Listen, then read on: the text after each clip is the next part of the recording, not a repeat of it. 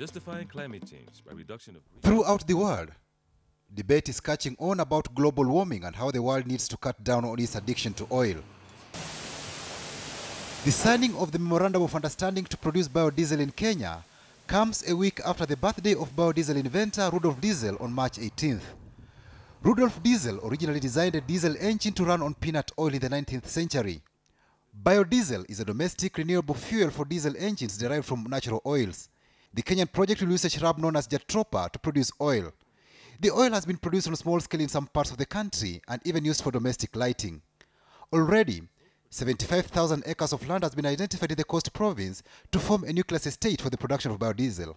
We are happy that the investor has identified the land and is ready to move to the next level. The production starts in about October. The investors are targeting about 250,000 acres of outgrowers that will feed the industry in the next 5 to 8 years. Whatever the first like to point out, he not just coming to make a big project here in Kenya.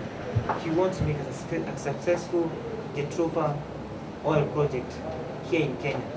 The big project, or the making of this project is going to be done by the Kenyans themselves. Just what is this jatropha carcass tree? A plant that produces seed that you can squeeze and process oil out of the same. We have different sources of biodiesel.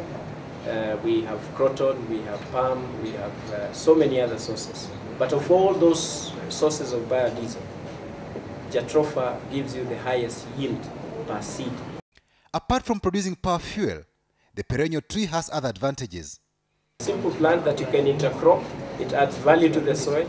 It cures wounds, including snake bites. You can produce soap out of the residues of the same.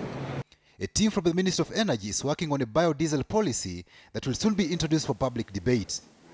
The use of biodiesel as an alternative could check the escalating cost of fossil fuel and give relief to many motorists, apart from cutting down on dangerous emissions. And it would appear things are looking up for the use of biodiesel in the country. This is oil that you can put in your vehicle. We are so happy as a foundation that institutions of oil are now ready to purchase outright all the oil that shall be produced. Already, 6,500 farmers in Peketoni area of Coast Province are reaping the benefits of the jatropha tree that is lighting their homes.